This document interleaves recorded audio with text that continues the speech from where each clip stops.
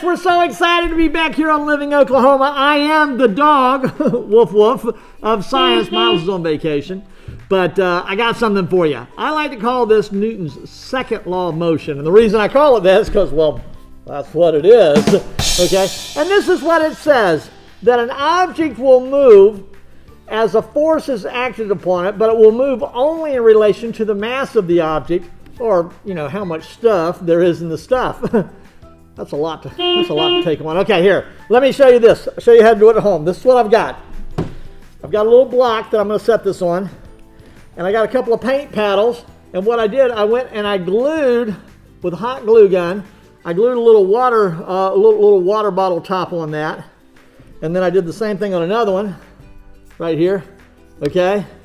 Put that right there like that. Now check this out. I've got an old Easter egg from last year. I'm gonna put that right there. And I've got another old Easter egg here somewhere. Here you go. Put that right there. And I've got some kind of a little hero monster here who's gonna be our force. Now remember, the force of an object moving is gonna move in direct relation to how much force is there and how much mass is in the object. So let's check this out. Watch what happens when I drop him on the orange egg. Okay, to make sure I get the same height, I'm going to hold him like this. You ready? Wow! That one went way up in the sky and almost hit me. Now watch this one on the blue egg. You ready? What was the difference? I am so glad you asked. Now here's the difference.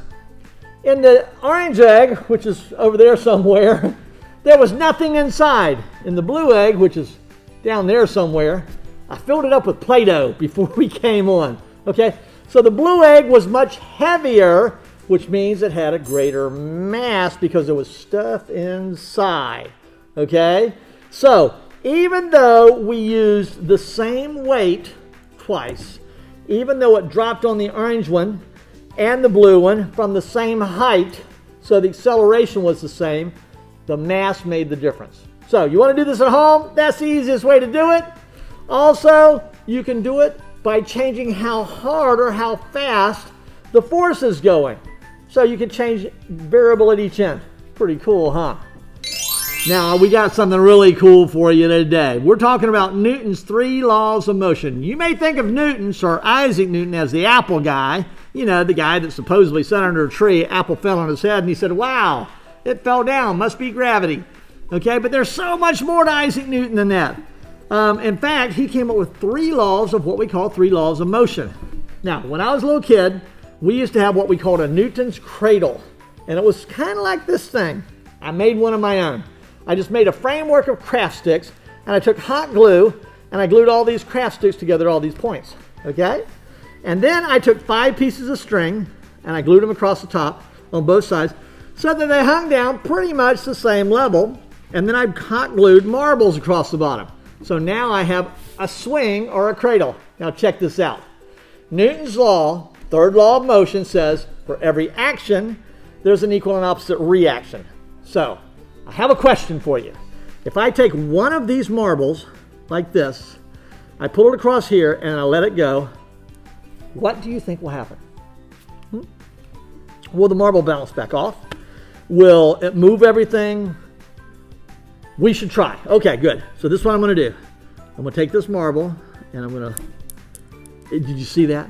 I take this marble and I let it go and it makes the one on the other end go. Pretty cool, huh?